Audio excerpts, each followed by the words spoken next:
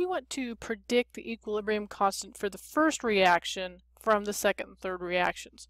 So when I first look at this, I'm like, that really reminds me of when we did Hess's Law in General Chemistry 1, where we had to add everything up, or we had to reverse things, and all this stuff we had to do. Well, those same exact rules are going to apply to finding the equilibrium constant. So I have kind of a method that I use, and hopefully it will help you as well. First thing I want to do is I want to write down what I want. So what exactly is it that I want? I know that it's already there, but if I can put it in perspective, sometimes it helps me to learn. So I want that first line is what I'm looking for. So I'm going to write that down. So there's the equation that I want. Now, how am I going to get there?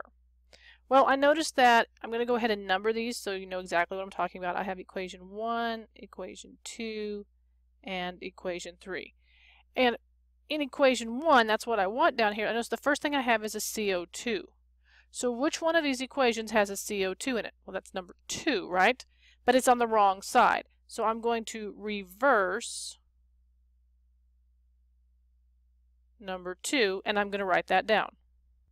Now I've reversed the equation. So what do I have to do to the equilibrium constant? Well, if you recall, K reverse is equal to 1 over K forward.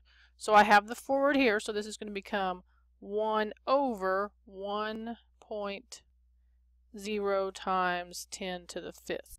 So we've used equation 2 and we found the equilibrium constant. So I'm going to make a little line through that because I've already used it. I'm looking for 1, so the only equation I have left that I can do anything with is number 3. Now if you notice, I need to get the H2 on the left and the CH3OH on the right. Well, those are already on the correct side in number 3. So what I want to do is I'm just going to rewrite number 3. So I'm just going to go ahead and put number 3 down here. And since I didn't do anything to number 3, I'm just going to rewrite the equilibrium constant. Okay, that's great, but where does that get me? Well, I've used 2 and 3, so now I need to add them together to get what I want. So I'm going to come down here and I'm going to rewrite every term first. So here's what it looks like when I've added everything together. Now if you remember in math, we always want to cancel anything that looks exactly the same on the left-hand side of the equal sign as it does on the right. So I notice there's this CO gas on both sides, so I'm going to cancel that. Nothing else looks exactly the same. However, I noticed that both of these are H2, so I want to combine like terms, just like we do in math.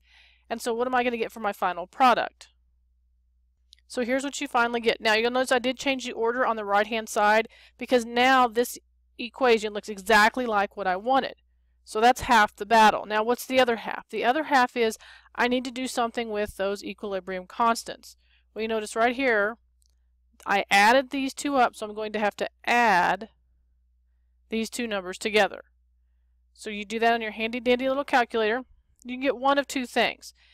You'll either get 140, or if you're all about those scientific notation, you get 1.4 times 10 to the second. So whichever answer you prefer or your instructor, that's which one you want to answer.